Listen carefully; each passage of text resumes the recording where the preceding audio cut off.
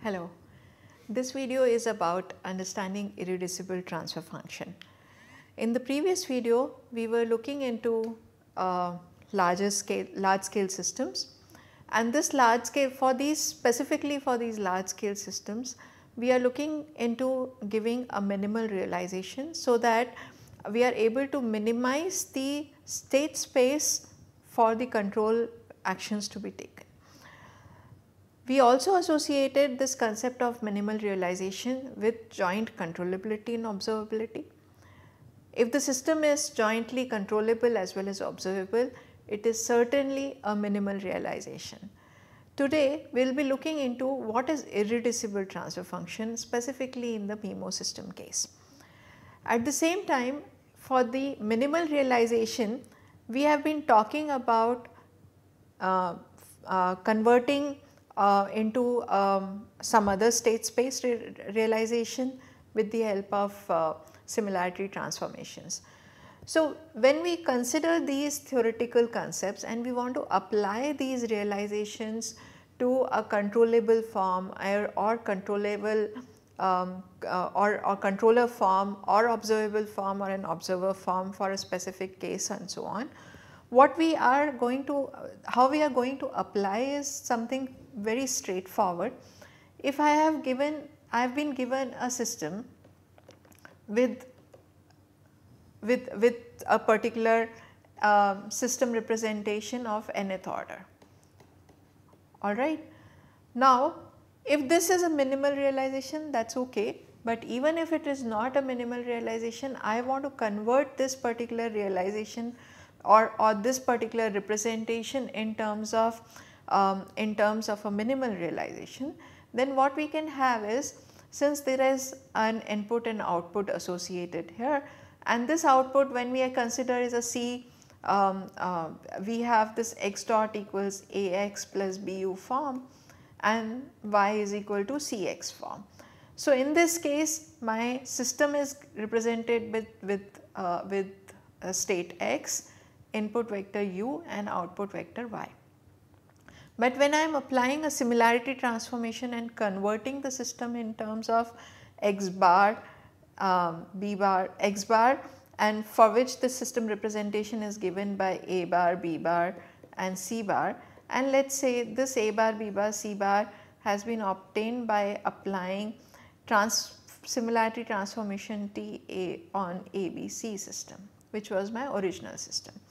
So, then what we are looking into giving here is the similarity transformation being applied at the input, and then at the output we are doing some kind of a inverse similarity transformation to obtain a minimal realization of a particular form, right. So, now this with transformation and the original system and the inverse transformation, to certain extent we are more or less like can represent the input and output of this input and output of this transformed system in a controller form or a controllable form and so on and so forth. So, that is how we apply these transformation methodology for getting some particular form of a realization in practice. Now, something similar we will try to look into getting the transfer function which is irreducible. Once this is irreducible, we know that this is what the minimum requirement of system representation. With this minimum requirement, now I should be looking into designing the controllers and whatnot. Otherwise, we will land up into working with very large system, trying to control this control and it is not working. I mean, we will not be able to work on all kinds of state variables to be controlled and at the same time transfer function to be controlled. So, in this case, let us try understanding what my MIMO system transfer function representation is. So, my transfer function representation is h of s given by numerator polynomial and the denominator polynomial. Numerator polynomial, of course, we said is going to have coefficients which are in the matrix form. and d of s is a polynomial in S, okay, which is a scalar, which has scalar coefficients. So, now let us say this d of s is having the degree equal to r. There are p number of outputs and m number of inputs, and say we have the order of realization is S n. So, we will have something like this. Now, for seesaw systems n of s is scalar and n can be larger than r.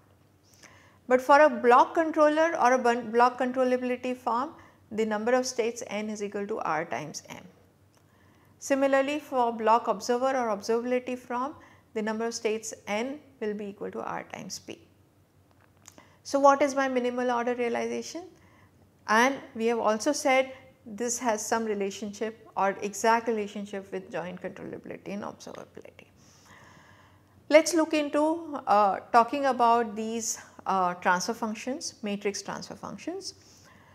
These now, if I try associating with the seesaw case, to certain extent we are talking about pole 0 cancellations. Now, pole 0 cancellations in the matrix form, how it happens is what need to be understood. Now, these pole 0 cancellations or the cancellations that we are talking in terms of the numerator and denominator, in order to get the irreducible transfer function, which is going to have the minimum order representation or minimum degree in the characteristic equation, is what we are looking for. So, there is going to be some kind of matrix coming into picture, and let us try understanding it from the concept of right matrix fraction now. So, this n of s by d of s, now I will be able to write in the form of nr of s and dr inverse of s. What is my dr inverse? This d of s I am more or less writing in terms of dr of s. So, this, since there are matrix multiplications, I will have to represent this 1 over d of s as a matrix inverse. So, this is a matrix inverse. So, I will be considering this as d of s times I m, which is identity matrix. I m is identity matrix of m cross m. N r of s is same as n of s. So, one straightforward is nothing but what we have, this right matrix representation as n of s d of s I m inverse. Alright, there could be other right matrix fractions that we can take it out that can represent. So, this particular form is not a unique form of representing the transfer function in a right matrix fraction form. Right matrix forms in terms of inverse denominator matrix. Alright, so in this case what we have is degree of d of s is equal to the degree of determinant of dr of s, alright, and which is equal to r times m. If that is and that is the case, the block controller form can be associated. Something similar, if I consider this as the left description, left matrix fraction description. So, now I am considering representing the matrix, the denominator, characteristic denominator on the left hand side multiplication part here. So, this particular dl of s is now going to be multiplied with number of inputs. You recall we had p as the number of outputs and m is the number of inputs. So, we will have this considers number of inputs, m is my number of inputs, and whereas when I consider left matrix fraction, we consider number of outputs to be equal to the p cross p. P is my number of outputs and IP becomes my p cross p identity matrix. And now I will be able to associate the block observer form. Whenever there are output parts to be considered, remember that we are associating observer part or our observability form, whereas when it is inputs to be considered, that time we have controller or a controllability form associated. Alright, but at the same time the right matrix fraction form is associated with inputs as well as now we will consider left matrix fraction forms associated with observers or observability forms. Let us take one example. Now, when I am considering one such way of representing matrix, right matrix fraction for the previous case, I am in this illustration we will see there are many ways by which we can write the right matrix fraction. Let us consider getting this right matrix form as simple way. Since I am talking about matrix, we considered the s plus 1 square, s plus 2 square is the least minimum characteristic equation from all the elements of the matrix H of s. So, this is what gives you d of s. So, this is exactly what we considered ds Im form, alright.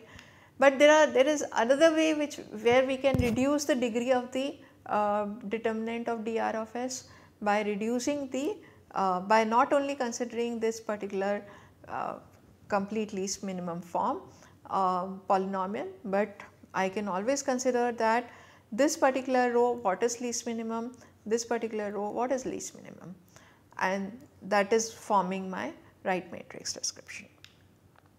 The other way is like, okay, I can further reduce by considering non-zero off diagonal elements in dr of s. By using this, my determinant is reducing, right, the degree of the determinant is reducing. In this case, my degree of determinant was 4 plus 4 8. In this case, my degree of determinant is 6, whereas in this case my degree of determinant is 5. Alright. Further, now I will be able to write, for example, in this particular case I will be able to write inverse form. In the fourth case, I would be I can again consider that in the diagonal form there are least number of degrees available, and anyway I am doing the inverse, so I will be able to figure out this.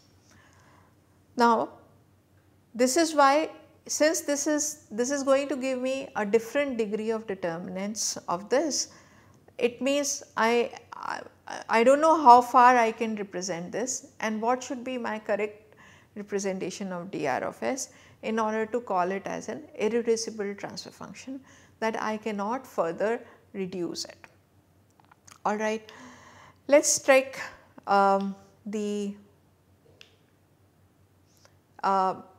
consider cases where claims for getting the minimal order for the irreducible transfer function.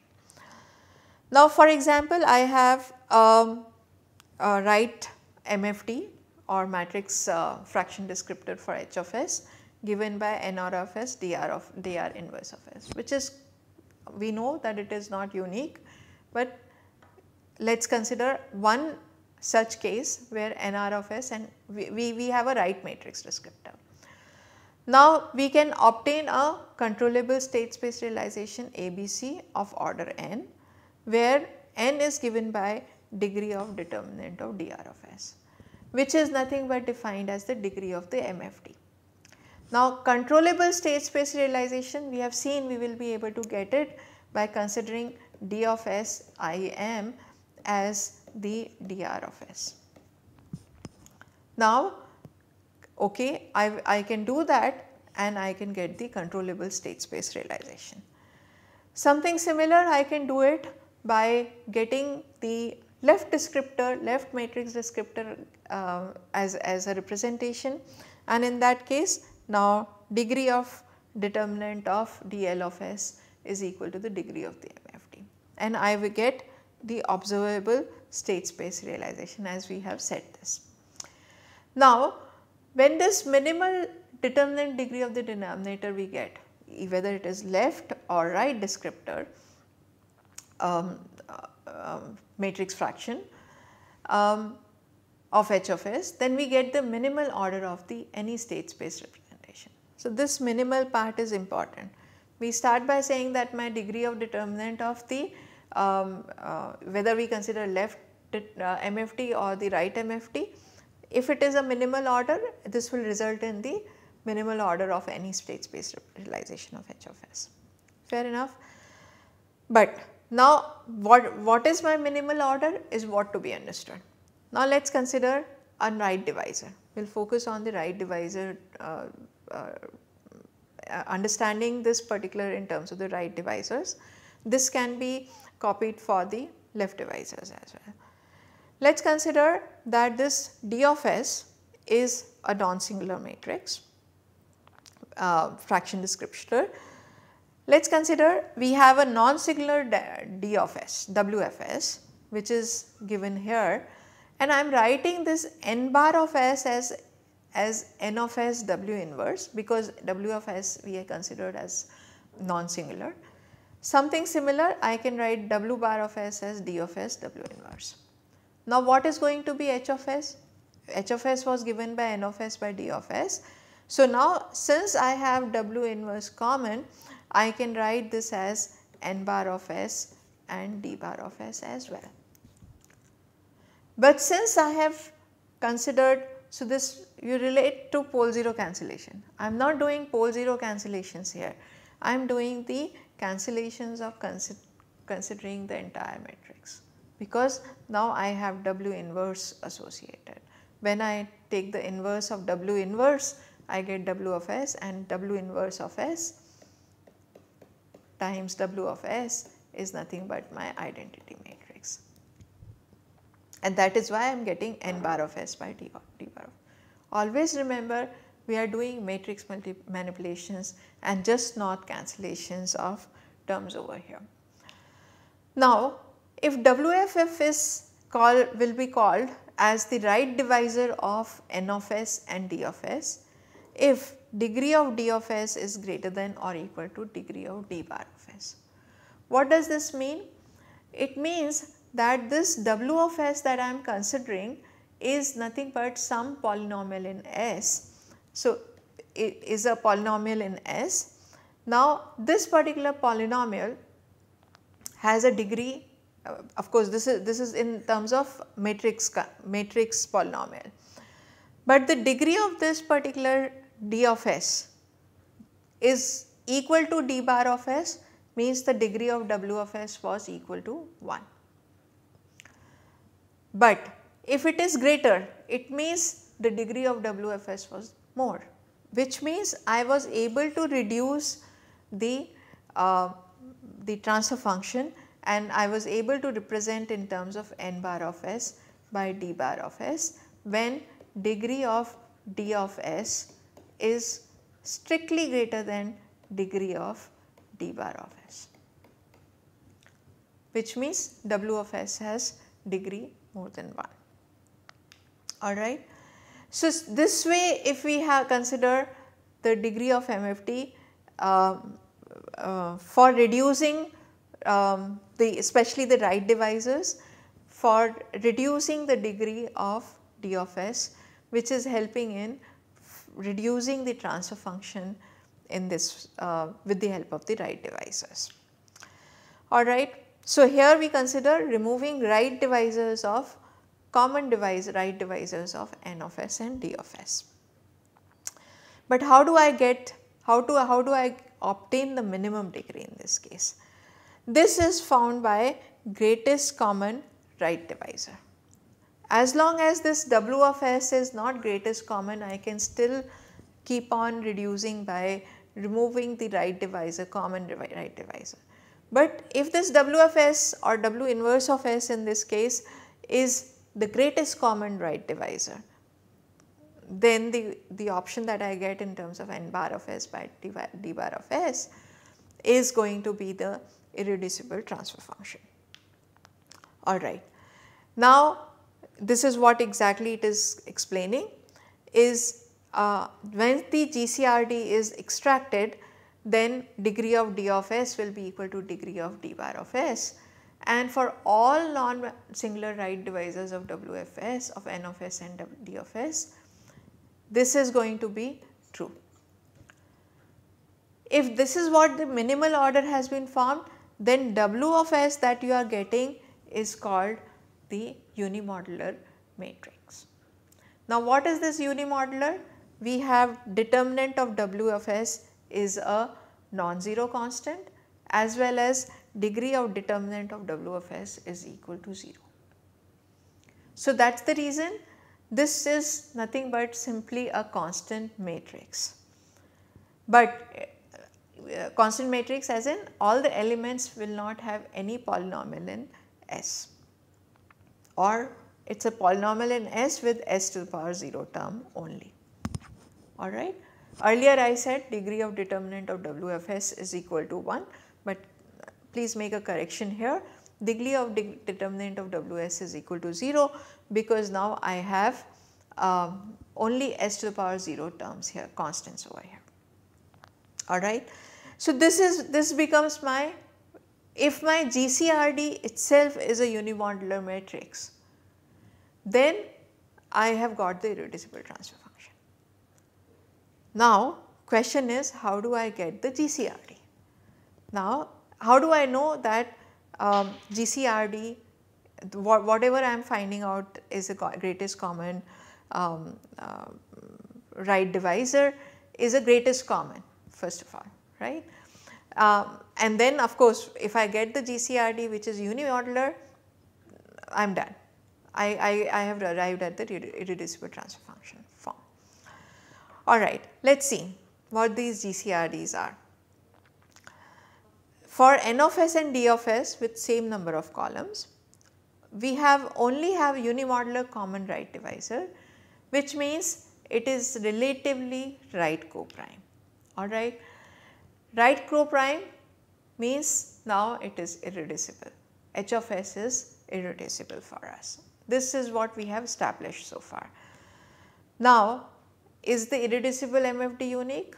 No, because I can always be adding, I can always have W of s which is unimodular and keep doing and getting n of s by d of s in the form of n bar of s by d bar of s by removing always the unimodular matrices W of s, right.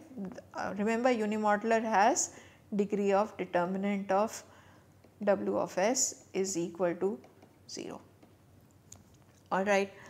So, this is what we are arriving, that GCRDs are not unique, because I can get unimodular or non-unimodular W of s in this case.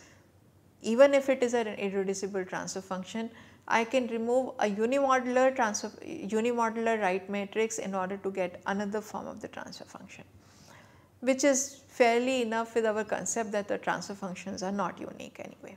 So, the irreducible transfer function is also not unique. So, in conclusion, we have minimal order of any state space realization, which is equal to the degree of any irreducible right or left MFD of the transfer function, alright. Now, the big question that is to be solved is how to get a GCRD, and there is a very simple method to get this GCRD. Let us consider this method of finding the GCRD. There are many, but this is what I found as the easiest to explain and at the same time easiest to get, especially in terms of the transfer function case. Let us consider the GCRD of n of s and d of s as r of s. For our case, n of s and d of s will have same number of columns, because we are representing in the form of transfer function. Now, properties of GCRD is what? Since it is right divisor of n of s and d of s, we can write n of s is equal to n bar of s times r of s and d of s is equal to d bar of s times r of s, because it is a right divisor. If R1 is another right divisor of n of s, then we can write r of s is equal to w of s times r1 of s, and w of s is a polynomial matrix, alright, fine. Now, how do I get this particular GCRD with the concept that we just said in terms of r of s and r1 of s? Let us consider n of s and d of s. Of course, n of s is p cross m, p is number of outputs and m is number of inputs. We will form d of s and n of s in a column form, in a row vector form, in this way, d of s and n of s. If we get this and we perform elementary operations on it such that we get R of s and 0 here. Elementary operations, just to make sure that you are making the row operations most of the times in order to make sure that these number of rows are coming out to be 0, alright. Now what happens,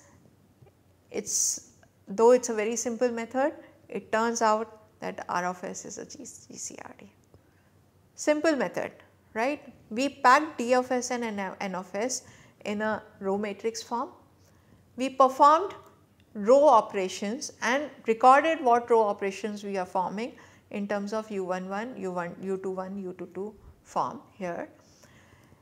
As soon as we have done this such that these number of rows are zeros, we get R of s, and this R of s is GCRD. Now I will have to convince you why is this GCRD, right.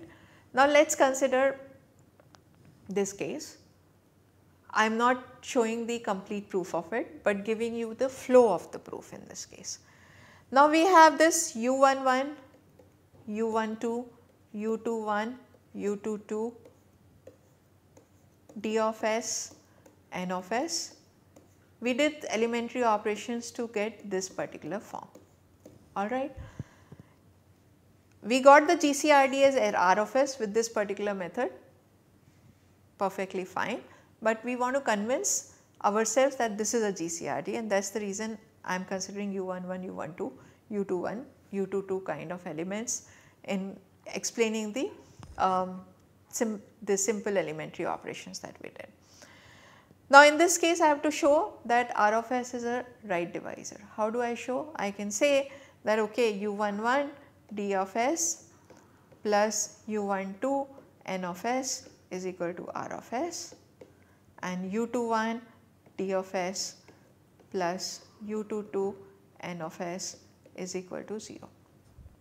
When we just substitute on each other, we will be able to find that R of s is a right divisor over here, alright. Now the second flow we have is we have to show that R of s is equal to W of s times R1 of s, and R1 of s is another right divisor. Fair enough, I can always do a new kind of a simple operations in order to get R1 of s, and I can say that R of s is W of s times R1 of s. At the same time, the third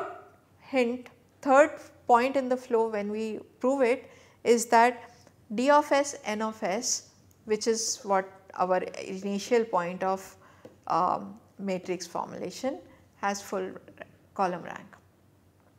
Then all non-singular right divisor can differ only by unimodular MFT. So if this has a full rank, then R of s that we are getting is nothing but our unimodular matrix that we will get.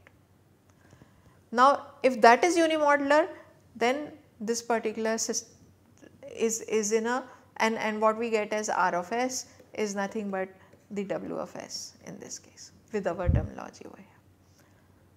So since we are getting all the right divisors, and this right divisors are nothing but turning out to be unimodular, if this has a column rank, this is what is my GCRD. So to a certain extent we established the fact that okay, in order to get the irreducible transfer function, we will use this simple method to get the GCRD. Once we remove the GCRD, this becomes my irreducible transfer function, because now my D of s and N of s form, which is after removing the right divisor over here, GCRD over here, when we form this D of s and N of s has a full rank, and now since it has a full rank, any further reduction that I would like to do will not be possible, and only what I get as GCRD is a unimodular MFT. Wonderful concept we found. So as a summary, in order to get the irreducible transfer function, what we are doing is we are getting the GCRD. Once GCRD is removed, we get the irreducible transfer function, and the degree of the denominator now becomes the minimal order for the realization.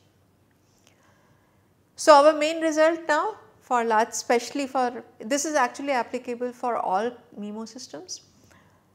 We can apply mainly for the large scale systems to reduce the order by considering these concepts of knowing that the minimal realization follows from joint controllability and observability. It follows from the irreducible transfer function and vice versa. So, any of these concepts can be used to get the minimal order of the representation, which then can be solved by since that is a minimal transfer function form, this is definitely controllable as well as observable. It becomes we do not need to check it further, and we can straight away design the controller for the minimal form minimal form of the realization or the transfer function that is irreducible. The concepts over here have been taken from this book of linear systems by T. Kailath. One can refer for the proofs and further understanding of these concepts. The application of these concepts are going to be enormous, because to certain extent we are saying that we will use the realization ways of realization in order to transform the system and apply for getting a proper controllable form or a controller form here. That is it. Thank you so much.